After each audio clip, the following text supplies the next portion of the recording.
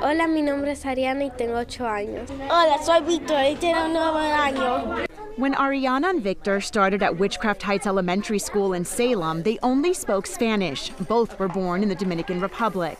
My first day at school, I didn't even get anything, nothing. I was confused when the teacher talked. What I understand was just words. Now they are in the 3rd grade. Their teacher, Marta Garcia, is the Massachusetts Teacher of the Year. So piensen las cosas que hacen en la familia.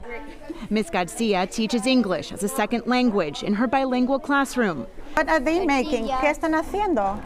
Making her students feel proud of their roots and using their native language, which is an integral part of their identity. That's going to make them feel welcome in my space. They're going to feel like, okay, this is almost like home because my language is accepted. But her work goes far beyond the classroom. Ms. Garcia is from Spain. She came to Salem 15 years ago. As an immigrant mother herself, she knows what it's like to be a new parent in the school system. Have advocated for their families, for the family's right to be included in the school system, to have the access to quality education. Victor, ¿cómo vas?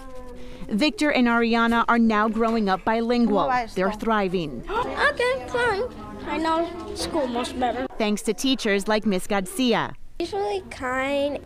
Ms. Garcia says she considers herself a bridge for her students who have grown up in one culture to learn and understand another. She calls her accent her superpower.